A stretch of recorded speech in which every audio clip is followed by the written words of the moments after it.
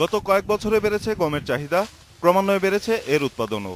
চলতি বছর 13,33,000 টন গম উৎপাদনের লক্ষ্যমাত্রা নির্ধারণ করে সরকার, যা গত বছরের তুলনায় প্রায় 30,000 টন বেশি। তবে লক্ষ্যমাত্রার চেয়ে বেশি উৎপাদনের আশা কৃষি সম্প্রসারণ অধিদপ্তরের।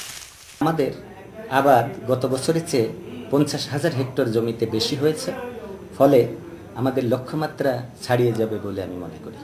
সেচ কম লাগে এবং কোনো রোগ বালাই কম হয় এবং উৎপাদন খরচ কম, এবং কৃষকরা গত বছরে গমের দাম ভালো পেয়েছে, ফলে আমাদের দিন দিন উৎপাদন বৃদ্ধি পাচ্ছে। উৎপাদন বাড়লেও তার চাহিদার তুলনায় অনেক কম বলছেন বিশেষজ্ঞরা। গম প্রতি বছর আমরা ইউটিলাইজ করি তার অ্যারাউন্ড 30 or 31% গম বাংলাদেশ উৎপাদন করি, আর বাকি প্রায় 70% গমই আমাদের বাইরে থেকে আনতে হয়। এদিকে বুধবার থেকে কৃষক পর্যায়ে গম কেনা শুরু করেছে খাদ্য অধিদপ্তর। প্রতি কেজি 28 টাকা মূল্যে কিনবো এবং 1.5 লক্ষ মেট্রিক টন গম কিনবো আমরা, আমাদের সিদ্ধান্ত দেওয়া হয়েছে। স্থানীয় বাজার থেকে সংগ্রহ ছাড়াও চলতি অর্থ বছরে 9 লাখ টন গম আমদানি করবে সরকার।